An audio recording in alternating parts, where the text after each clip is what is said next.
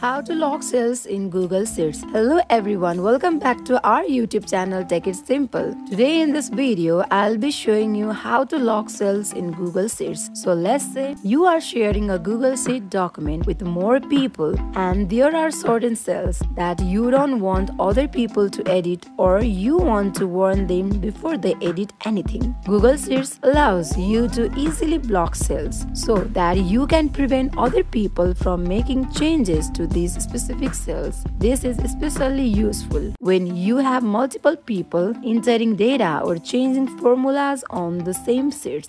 So this is just random document I made. Let's select these random cells. Right click, view more cell actions and go to the protect range. You can enter a description or you don't have to. Let's set permission and here you can restrict who can edit this range.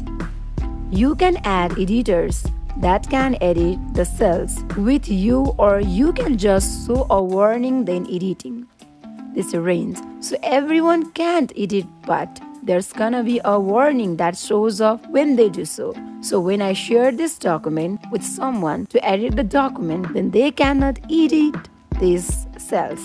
And there you have it. You have successfully locked cells in Google Sheets. That's it for today. I hope you understand. If you guys did, then hit the subscribe button. I'll be seeing you guys on the next video. Until then, bye-bye.